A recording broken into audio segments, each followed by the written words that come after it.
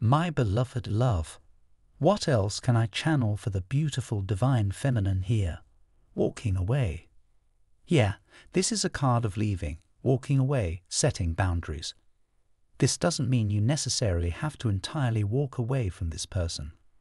For some of you, that might be where your intuition is leading you, and of course, listen to that intuition. But for others of you, this may simply be withdrawing some of your presence, some of your energy, really setting some kind of energetic boundary here, or just becoming more aware of how this particular person is affecting you. Yeah, I feel almost like they disconnect you from your true divine self and cause you to kind of slip back into patterns of limitation or restriction or lower vibrational kinds of energy use simply because that's where they are themselves. That's what they're projecting energetically into the universe, and you are someone who is very, very empathic, so you are most likely picking up on that. So what else can I channel for the person connecting with this energy? Community in the reverse positions. So this may be someone that you've connected with out of fear of being alone. This may not be for everyone, but if this is a friend, a family member, a co-worker, a relationship situation, you may connect with this person because you are afraid of spending more time on your own. Or this might be a way to be around someone when you're feeling lonely. But I'm getting that you are really being guided to have the courage to prioritize your own energy, your own alignment, and your vision, even if at times that means being alone at certain points in your life. And this card says, choose a new direction. We also have the card, perfect timing, coming out from this deck as well.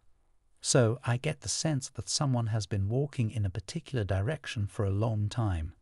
This particular person actually may have been walking away from this shared mission or from this divine union.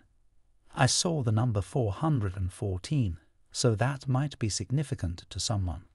That number 4 can also relate to the month of April, and I'm getting Aries energy, also just fiery energy in general. This could also represent a flame and be symbolic of a twin flame connection.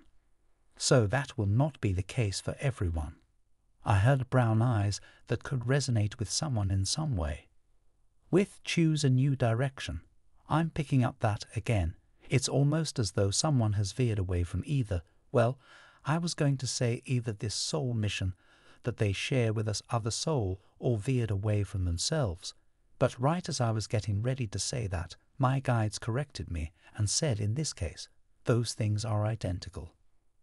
They are identical vibrations because in this particular connection, the more aligned each of you are with your core true soul self, the more that you are aligned with this shared soul mission and with each other, and therefore the opposite is also true. So the more that you get out of alignment with who you really are at a deeper core level, the more you will feel out of alignment with that mission and purpose as well. From Divine Muscular, type yes if you believe.